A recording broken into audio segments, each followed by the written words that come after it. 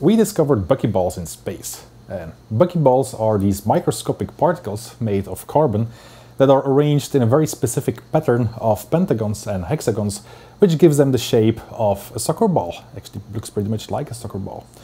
Buckyballs are now the largest known molecules in space, and we have discovered them using the Spitzer Space Telescope. We have used that telescope because these buckyballs, they vibrate in all sorts of different ways, and each time they do so, they actually emit specific infrared light. And we can discover that signature of that infrared light. It's a very precise fingerprint for each of those species. Many people have been looking for them in the last 25 years. They actually have been hypothesized to exist in space since they were discovered in 1985. And so basically I presumed that if they would exist in space, they would not be very abundant and might not be detected that easily. So I was completely taken aback when I saw that spectrum where these signatures are so clear, where they're not contaminated by any other spectral component.